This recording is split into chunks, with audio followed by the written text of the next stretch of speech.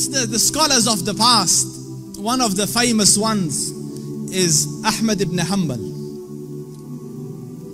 You know, they call him the Imam of Ahlul Sunnah. And such a giant of an Imam, some of the people in his madhab say that no one served the religion after Abu Bakr radiallahu anhu more than Ahmad ibn Hanbal. Because just in the days of Mihna, you know, for years he took imprisonment and house arrest, but he would not budge on his stance on the deen. So his fame and repute extended across the Muslim land. Everyone knew him, but there was no selfies in those days, you know.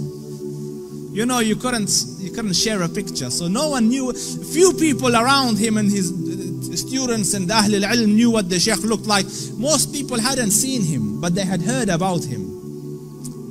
So Imam Ahmad went on a travel from his city to another city.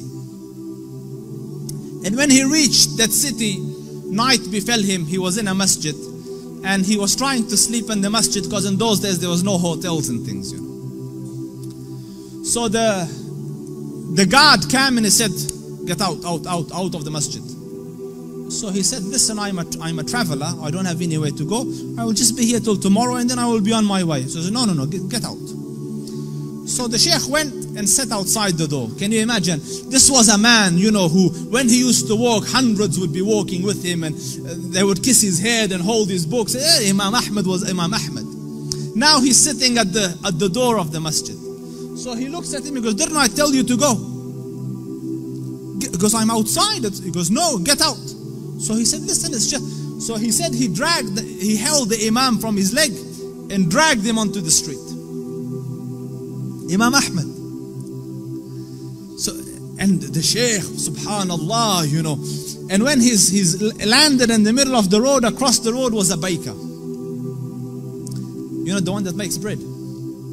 So the baker saw him and he goes, "Listen, you know, he sees in him signs of piety and taqwa." So he goes, "Come here and sleep in my bakery, like, you know, and I'm making the dough all night and fixing the bread, because people will come at Fajr to buy, but you sleep here as I'm doing my work." So the Imam thanked him and went and laid down, but he's watching him, that every time he makes the dough, he says, "Astaghfirullah, astaghfirullah, astaghfirullah." And as he's making astaghfirullah, astaghfirullah. So all night he saw this man, istighfar, istighfar, istighfar. So he went to him, he goes, "For how long have you been on this practice? For how long have you been practicing this?" So he said, "For a long time now." So he goes, "Have you seen any benefits?" Because no one can be so consistent and perpetual on dhikr and on istighfar and Allah not grant him some favor. So he goes, "I've realized that whatever dua I ask, Allah grants me, except for one dua that he hasn't accepted." So he said, "What dua was this?" He said, "I prayed that, Ya Rab, let me see Imam Ahmad ibn Hanbal, and so far I haven't seen him."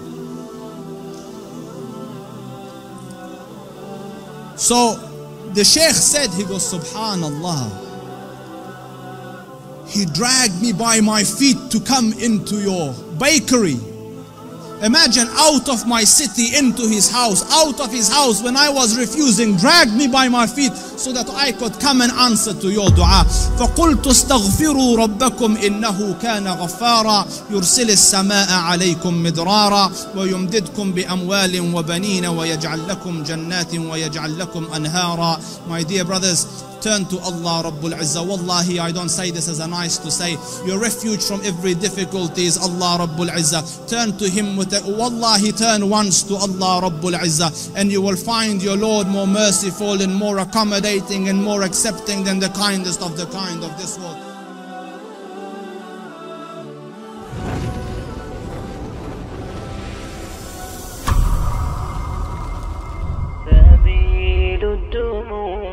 سبيل مريح تنهد يا صاحي كي تستريح